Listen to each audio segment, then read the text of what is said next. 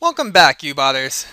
Because UBot was designed with automating the web in mind, you can grab certain functions that make things like browsing web pages and creating accounts simpler. A function is simply a way of getting information about your bot, the page you're on, your computer, or anything else you need. For example, the URL function returns the URL address of the current page. There are dozens of these sorts of shortcuts built in. All functions are clearly labeled with a $sign so that you can distinguish them from parameters and commands. Let's go through how to use them. We're going to go back to our playground page at ubotstudio.com/playground/simpleform.aspx. We're going to drag in our username field. And instead of typing something manually in this time, we're going to drag the account data function. It asks us what kind of data we want to place. We're going to say username. Click OK, click OK. And when we run this, we see that it's actually chosen a username for us at random. It does this by putting random words together. The username it chose is Noxious Road 75. That sounds quite unpleasant. Let's try it again. Let's go ahead and delete this. Drag over our first name, account data, and this time we're going to go with the first name. Click OK, run it, and this time it gives us Tracy. Excellent. Let's see what else we can do with functions. This time let's drag in the About Me. Let's go down to Document Functions and drag over our URL. But maybe we don't want our URL to be lonely. Why don't we say the current URL is, and a colon. We hit OK and we hit Run, and you can see that it puts the text we want, the current URL is, and then it puts the current URL. So this is useful because it means that you can mix text with functions quite arbitrarily. Let's delete this and try it again. This time I want to read a file from my Documents folder and put the text into the About Me section. So let's go to the Read File function, drag it over.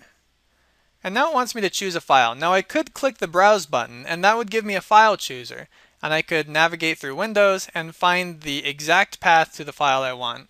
Now I don't want to do that. I want it to be flexible so that if I send this to somebody else, it's going to look in their Documents folder and not the exact path that I have on my computer. So instead of clicking Browse, I'm going to go to Special Folder and select My Documents. Now that's going to give me the path to my Documents folder. Then I'm going to put a backslash, test.txt. And this is a file that I created earlier for the sake of this demonstration. If you don't have it, you can create it so that you can follow along. I'm going to click OK again. And when I run this, you can see it outputs the contents of that text file. It says hello from test.txt. Now you see over here that it only shows the read file function. If I double click this, then it expands and I can see everything else inside of it. Now there are a lot of functions and we don't have time to go over them all, but there's one more thing I'd like to show you. Let's go to ubotstudio.com/playground. That gives us our list of playground forms. Let's go to the CAPTCHA form. I want to fill this CAPTCHA into the field here. So I'm going to drag this field over, and it gives me the selector for the text box automatically. And for text to type, I want to put the CAPTCHA. So how do we do that? Well, we have a function. Under Browser Functions, we're going to drag in Solve CAPTCHA.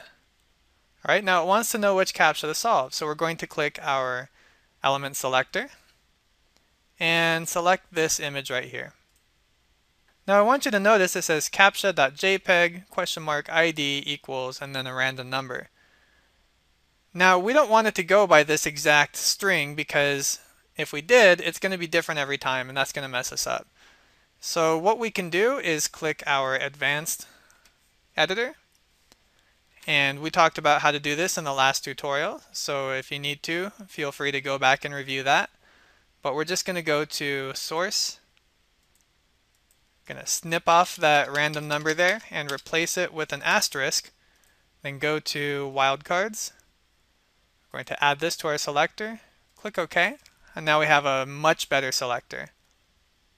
We're going to click OK again, and click OK again.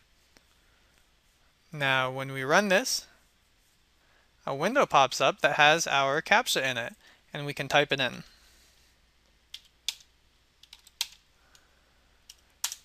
Now in a later lecture, we're going to talk about how we can actually use CAPTCHA services to outsource these CAPTCHAs so we don't have to type them in manually, but rather somebody else in some other country somewhere can type them in for us for roughly 3/10 of a cent. But for now, you can see that it entered the CAPTCHA that we typed into the field, and we could repeat this over and over and over if we needed to, and have consistent results every time. And that's it for this tutorial.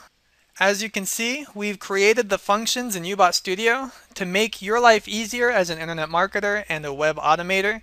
There's a lot of stuff in here to make your life much easier in your automating adventures. Thank you for watching, and we'll see you next time.